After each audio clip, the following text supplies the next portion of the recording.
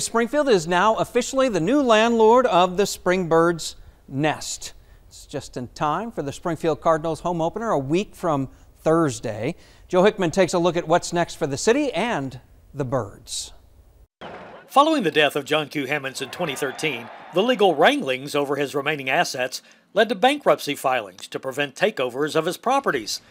That led to a search for a new owner of Hammons Field and uncertainty about the future of the Springfield Cardinals remaining here.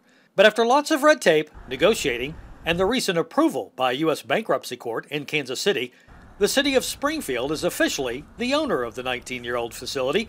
It's also the home of the Missouri State Bears. I am glad it is done. We've been working on this for 6 years. I am pumped.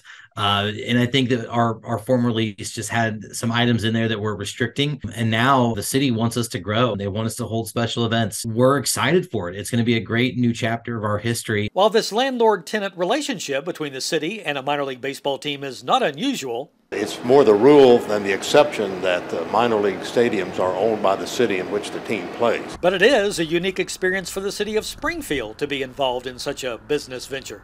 The closest analogy would be the fairgrounds. The city does own the land at the fairgrounds. While the city is the landlord, the Springfield Cardinals will run the stadium and the adjacent parking lot, which was a major point of controversy when the holding company in charge of the Hammons Trust raised parking prices there from $7 to $20.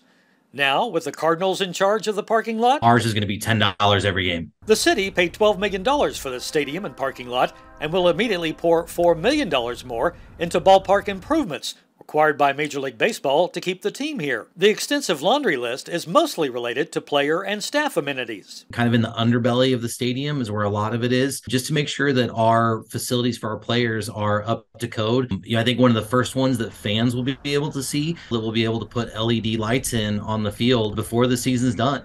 On an ongoing basis, the lease is set up into operating and capital funds, and it's designed to be self-perpetuating. As the monies come in, parking lot, concessions, suites, that type of thing will go into the capital fund, and its purpose will be designed to take care of those capital needs, which occur every year. And while it's hard to say how close Springfield came to losing the Cardinals, if this landlord situation wasn't resolved, we would have lost the control. Control would have gone to Major League Baseball to be able to make those decisions. Reporting for KY3, I'm Joe Hickman.